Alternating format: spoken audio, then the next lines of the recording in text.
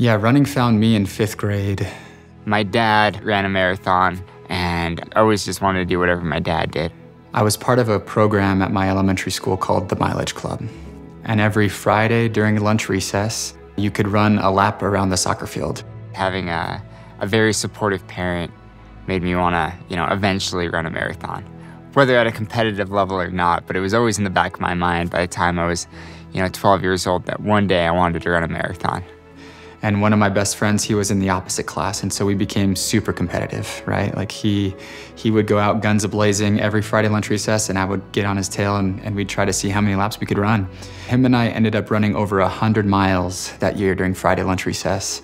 And that's when I found out, I'm pretty good at running. When I was a freshman in high school, I read an article about Clayton that was really cool.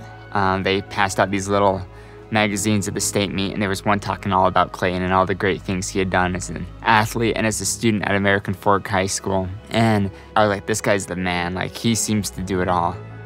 I then went on a mission, and I came back, and Connor was the guy. He was not only one of the best guys in the state, but one of the best guys in the nation. And as I joined the BYU team, we were all talking about Connor Mantz and how we could recruit him to come run for BYU.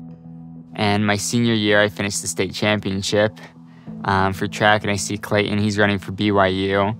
I say, hey dude, you inspired me in high school, and it was just kind of fun to meet, somebody I looked up to, and even though it was such a brief moment. Connor had a lot of options. He was, like I said, dominant on the national level, and so a lot of schools wanted Connor to run for him.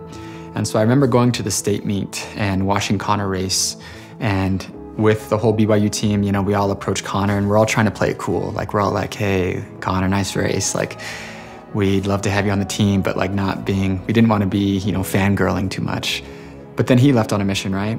And he came back in 2017, and that's when we first became teammates. Clayton was one of the team captains with another guy who just qualified for the Olympics. And so I came to BYU at a time when we had great leadership and some great athletes to kind of lead us, but also great mentors. Connor and I have a lot in common. We both are from small towns. We both ran a lot in high school and fell in love with running. We both then served missions right out of high school and served the Lord, and that was pretty special. We both have, a high commitment to living the gospel and keeping each other accountable.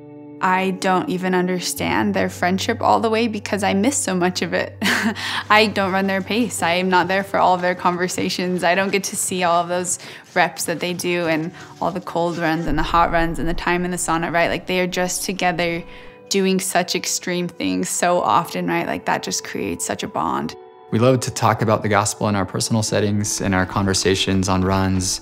We love engineering. We both were engineers at BYU and can nerd out and geek out, but we're also very different. I think Clayton does take it in a more engineering way where it's very mechanical, and I've realized that Connor's taken it a little more of an intuitive and almost artsy way, and there's strengths and benefits of both.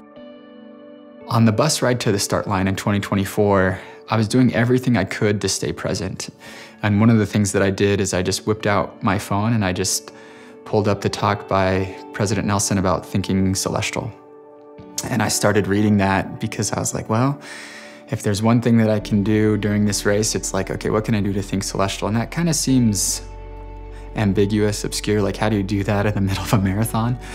But I just knew that there was something beyond myself. But I feel like there were several moments throughout the race where I was able to think celestial and be literally guided to not only help myself get to the finish line, but to help others. You got 6 bottles in the Olympic Trials Marathon. At mile 2, I go to grab my first one, which is arguably the most important one. I see him go to reach for his bottle, and it flips around my finger and flies probably 15 yards to the other side of the road.